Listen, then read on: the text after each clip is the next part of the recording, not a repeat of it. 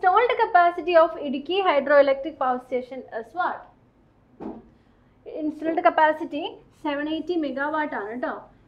ഇടുക്കി ഡാമിന്റെ installed capacity എന്ന് പറയുന്നത് 780 മെഗാവാട്ട് ആണ്. അതുപോലെ തന്നെ അതിനെപ്പറ്റി കുറച്ചും കൂടി കാര്യങ്ങൾ നമുക്ക് ഏത് വേണേലും ചോദിക്കാമല്ലോ. അപ്പോൾ കുറച്ചും കൂടി കാര്യങ്ങൾ ഓർത്തിരിക്കുക. Idukki hydroelectric project is the biggest hydroelectric project in Kerala and India.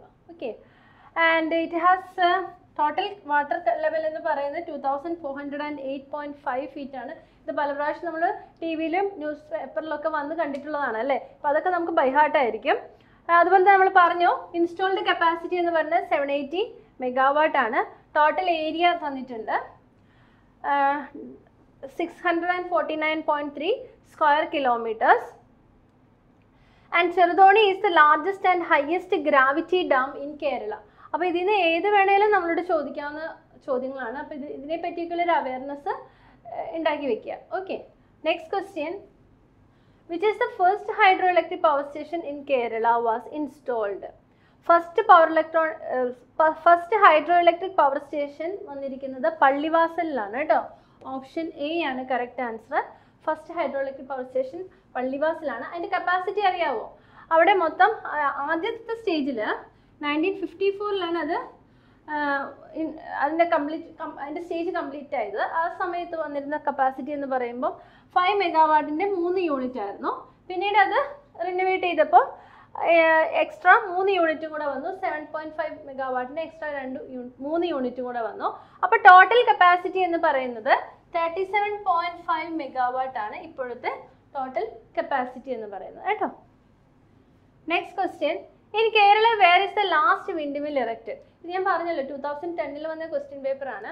അപ്പോൾ അപ്പോഴത്തെ ഒരു ഇതനുസരിച്ച് ഡേറ്റ അനുസരിച്ചിട്ട് വിൻഡ് മില്ല് ലാസ്റ്റ് വന്നിരിക്കുന്നത് രാമക്കൽ മേഡിലാണ്. ഈ ഓപ്ഷൻസിൽ കറക്റ്റ് വരിക രാമക്കൽ മേഡാണ്. ഓക്കെ, 2010 ഒരു ഇത് വെച്ചിട്ട്. അതുപോലെ തന്നെ നമ്മൾ അറിഞ്ഞിരിക്കുന്ന വേറൊരു കാര്യം, കേരളയിൽ മൊത്തം വിൻഡ് പവർ ഇപ്പം വന്നിരിക്കുന്നത് 62 മെഗാവാട്ട് പ്രൊഡക്ഷനാണ് വിൻഡ് പവർ വന്നിരിക്കുന്നത്. പല ഇൻസ്റ്റാൾഡ് യൂണിറ്റ്സിൽ നിന്നും കൂടെ ടോട്ടലായിട്ട് നമുക്ക് 62 മെഗാവാട്ടാണ് കിട്ടിക്കൊണ്ടിരിക്കുന്നത് from wind power. Biggest wind farm in Kerala എവിടെയാണെന്നറിയോ? എവിടെയാണ്? കഞ്ചിക്കോടാണ്. കഞ്ചിക്കോട് എന്ന് പറയുമ്പോൾ പാലക്കാട് ഡിസ്ട്രിക്റ്റിലാണ് വരിക. അത് ഇൻസ്റ്റാൾ ചെയ്തത് 1997 and it's capacity is 22 megawatt. അതുപോലെ തന്നെ ഇപ്പോൾ നമ്മൾ പറഞ്ഞ രാമക്കൽ മേഡിൻ്റെ അത് 2008 വന്നിരിക്കുന്നത് കേട്ടോ. 2008 20 ടർബൈൻസ് ഉണ്ട്. ടോട്ടൽ പവർ എന്ന് പറയുന്നത് 25,000 ആണ്. കോഴിക്കോടുള്ള പവർ ഹൗസിൽ അവിടെ വന്നിരിക്കുന്നത് 4.5 മെഗാവാട്ടാണ് അവിടുത്തെ കപ്പാസിറ്റി. അപ്പോൾ ഇത്രയാണ് നമുക്ക് അറിഞ്ഞിരിക്കേണ്ട കാര്യങ്ങൾ. Next, where the load dispatching centre is situated in Kerala? എവിടെയാണ്? കളമശ്ശേരിയിലാണ് ലോഡ് ഡിസ്പാച്ചിങ് സെൻറ്റർ ഉള്ളത്. എന്താണ് ഈ ലോഡ് ഡിസ്പാച്ചിങ് സെൻറ്റർ എന്നറിയോ? It is a center which performs dispatch and control function to ensure continuity and quality of power supply to the consumers. SCADA എന്ന് കേട്ടിട്ടുണ്ടോ? അവിടെ SCADA system ആണ്. SCADA systems വെച്ചിട്ട് എല്ലാം മോണിറ്റർ ചെയ്യുക, അതിനനുസരിച്ച് സിഗ്നൽസ് സെൻഡ് ചെയ്യുക. ഇതെല്ലാമാണ് അവിടെ നടക്കുന്നത്. എല്ലാ രീതിയിലുള്ള ഫോൾട്ട് അനാലിസിസും ഫോൾട്ട് എവിടെയാണ് ഒക്കർ ചെയ്തത്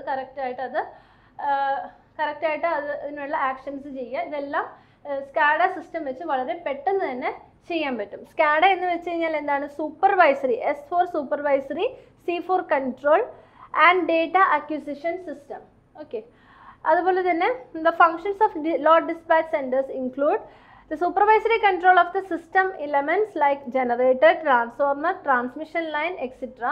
and the interconnected system. The load dispatch center also performs the security and economic operation of the power system. It also used to restore the normal functioning of the power line as early as possible after the occurrence of the fault. Fault വന്നതിന് ശേഷം പെട്ടെന്ന് തന്നെ അത് പഴയ അവസ്ഥയിലേക്ക് കൊണ്ടുവരിക. അപ്പോൾ SCADA system വെച്ചിട്ട് എന്താ പ്രത്യേകത എന്ന് വെച്ച് കഴിഞ്ഞാൽ പെട്ടെന്ന് തന്നെ ഇതെല്ലാം ഡിറ്റക്റ്റ് ചെയ്യാനും അതിനനുസരിച്ച് ആക്ട് ചെയ്യാനും പറ്റും, സ്പീഡായിട്ട് ചെയ്യാൻ പറ്റും. അപ്പോൾ ഇതെല്ലാം കൺട്രോൾ ചെയ്യുന്നത് എവിടെ ഇരുന്നാണ്? ലോഡ് ഡിസ്പാച്ച് സെൻറ്ററിൽ വെച്ചിട്ടാണ്. അതുപോലെ ലോഡ് ഡിമാൻഡ് എത്രയാണ്, അതിനനുസരിച്ച് എത്ര ജനറേറ്റിംഗ് യൂണിറ്റ്സ് വർക്ക് ചെയ്യണം, ഇതെല്ലാം കൺട്രോൾ ചെയ്യുന്നത് ലോഡ് ഡിസ്പാച്ച് സെൻറ്ററിൽ വെച്ചിട്ടാണ്. Okay, the communication between power stations are done through power lines, earth lines, telephone lines and air lines. Power stations, രണ്ട് സബ് സ്റ്റേഷൻസ് തമ്മിൽ കമ്മ്യൂണിക്കേറ്റ് ചെയ്യുന്നത് എന്ത് വെച്ചിട്ടാണ്? ഏത് ലൈൻസ് വെച്ചിട്ടായിരിക്കും? അവിടെ ഉള്ളത് എന്താണ്? പവർ ലൈൻസ് ആണ് അല്ലേ? അപ്പോൾ പവർ ലൈൻസ്, ഓപ്ഷൻ എ ആണ് കറക്റ്റ് ആൻസർ. അപ്പോൾ നമുക്ക് തോന്നിയത് എങ്ങനെയാണെന്ന്. പവർ ലൈൻസ് എന്ന് വെച്ച് കഴിഞ്ഞാൽ ഹൈ വോൾട്ടേജ് ആണ് അതിൽ കൂടെ ക്യാരി ചെയ്യുന്നത്. അപ്പം വോൾട്ടേജിൻ്റെ ഒപ്പം തന്നെ എന്തും സെൻഡ് ചെയ്യുന്നുണ്ട്, കണ്ടക്ടറിൽ കൂടെ ഡേറ്റയും സെൻഡ് ചെയ്യുന്നുണ്ട്. ഓക്കെ, അപ്പം ഇപ്പോൾ 50 ഹെർട്സ് ഫ്രീക്വൻസിയിലുള്ള AC സപ്ലൈയുടെ ഒപ്പം തന്നെ V R embedding what? The data. Voice signal ആണല്ലേ, വോയിസ് സിഗ്നൽ അല്ലെങ്കിൽ ഓഡിയോ മെസ്സേജ്, അത് നമ്മൾ ക്യാരിയർ വെച്ച് അതിൻ്റെ ഫ്രീക്വൻസി വേരി ചെയ്ത് ഇതിൻ്റെ ഒപ്പം സെൻഡ് ചെയ്യാണ്, പവർ കേബിളിൻ്റെ കൂടെ സെൻഡ് ചെയ്യാണ്. അപ്പോൾ നമുക്ക് നോക്കാം. The power communication, power line carrier communication, PLCC എന്നാണ് പറയുക. ഇതിന് പറയുന്ന പേരാണ് PLCC. Power line carrier communication is mainly used for telecommunications, ടെലിപ്രൊട്ടക്ഷൻ and ടെലിമോണിറ്ററിംഗ് between electrical substations. Okay, അപ്പം പല കാര്യങ്ങളും മോണിറ്റർ ചെയ്തത് അങ്ങോട്ടും ഇങ്ങോട്ടും ഡിസ്കസ് ചെയ്യാനും രണ്ട് സബ്സ്റ്റേഷൻസിൻ്റെ ഇടയ്ക്ക് ഡിസ്കസ് ചെയ്യാനും ഒക്കെ ഇവർ യൂസ് ചെയ്യുന്നത് ഈ ഒരു സിസ്റ്റമാണ് കേട്ടോ, PLCC സിസ്റ്റം. അപ്പോൾ ആ പവർ ലൈൻസിൻ്റെ വോൾട്ടേജ് എന്ന് പറയുന്നത് നോക്കിക്കേ, ചെറിയ വോൾട്ടേജ് ഒന്നുമല്ല. 110 kV ലൈൻ ആവാം, 220 kV ആവാം, 400 kV ആവാം അല്ലേ. അതുപോലെ തന്നെ ആംപ്ലിറ്റ്യൂഡ് മോഡുലേഷൻ വെച്ചിട്ടാണ് നമ്മളത് ചെയ്യുന്നത്. ആംപ്ലിറ്റ്യൂഡ് മോഡുലേഷനിൽ ക്യാരിയർ സിഗ്നൽ ഉണ്ടാവും അല്ലേ. അപ്പോൾ ക്യാരിയർ സിഗ്നൽ വെച്ചിട്ട് നമ്മളത് മിക്സ് ചെയ്യാണ്. And it's frequency is 300 Hz to 4000 Hz range. Okay, അപ്പോൾ നമുക്ക് വേറൊരു കാര്യം കൂടെ നമ്മൾ ശ്രദ്ധിക്കണം. എന്താണെന്ന് വെച്ച് കഴിഞ്ഞാൽ, എങ്ങനെയാണ് പവർ ലൈൻസിലുള്ള നമ്മുടെ ട്രാൻസ്മിഷൻ വോൾട്ടേജ്, ട്രാൻസ്മിഷൻ സിഗ്നൽസ്, അതും ഈ കമ്മ്യൂണിക്കേഷൻ സിഗ്നൽസും തമ്മിൽ അതിനെ ഫിൽട്ടർ ചെയ്യണം എങ്ങനെയാണ്? രണ്ടും രണ്ടാണല്ലോ, അപ്പോൾ രണ്ടും സെപ്പറേറ്റ് ചെയ്തെടുക്കണം. അത് എങ്ങനെയാണെന്നാണ് നമുക്ക് അറിയേണ്ടത്. അതിന് നമ്മൾ യൂസ് ചെയ്യുന്നൊരു ഡിവൈസ് ഉണ്ട്. ആ ഡിവൈസിൻ്റെ പേരാണ് വേവ് ട്രാപ്പ്. ചോദിക്കാൻ ചാൻസ് ഉണ്ട് കേട്ടോ, വേവ് ട്രാപ്പ്. അപ്പോൾ വേവ് ട്രാപ്പ് എന്ന് പറഞ്ഞൊരു എക്യുപ്മെൻറ്റ് വെച്ചിട്ടാണ് നമ്മളിതിനെ സെപ്പറേറ്റ് ചെയ്യുന്നത്.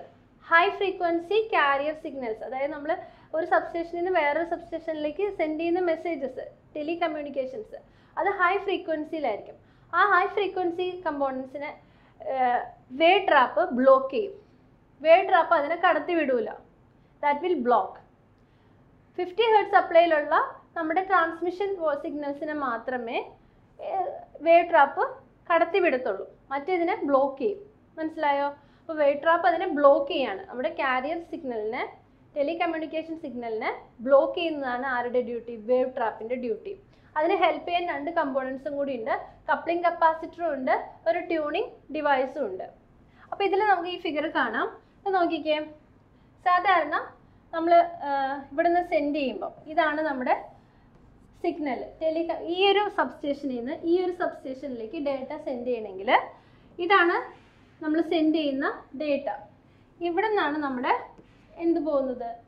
50 Hz സപ്ലൈ, നമ്മുടെ പവർ കേബിളിലേക്കുള്ള ട്രാൻസ്മിഷൻ വോൾട്ടേജ് പോകുന്നത് ഇവിടെ നിന്നാണ്. അപ്പം ഇവിടെയാണ് നമ്മുടെ വേവ് ട്രാപ്പ് വരുന്നത്. അപ്പോൾ ഇത് രണ്ടും കൂടെ പോയിട്ട് എവിടെ വരും? ഇവിടെ വരും. ഇതാണ് അടുത്ത സബ്സ്റ്റേഷൻ. അടുത്ത സബ്സ്റ്റേഷനിൽ ഡേറ്റ ആദ്യം അവർ ഫിൽട്ടർ ചെയ്തെടുക്കും. ഡേറ്റ ഫിൽട്ടർ ചെയ്യാനായിട്ട് ഈ കപ്ലിംഗ് കപ്പാസിറ്റർ ഉണ്ടോ? ഈ കപ്ലിംഗ് കപ്പാസിറ്ററാണ് ഇത് ഡേറ്റയെ പെട്ടെന്ന് തന്നെ, ലോ ഇമ്പിഡൻസ് ആയിരിക്കും, അപ്പോൾ അതിനെ പെട്ടെന്ന് താഴേക്ക് എടുക്കും. അങ്ങനെ ട്യൂണർ വെച്ചിട്ട് നമുക്ക് ആവശ്യമുള്ള ഡേറ്റയെ ഫിൽട്ടർ ചെയ്തെടുക്കും.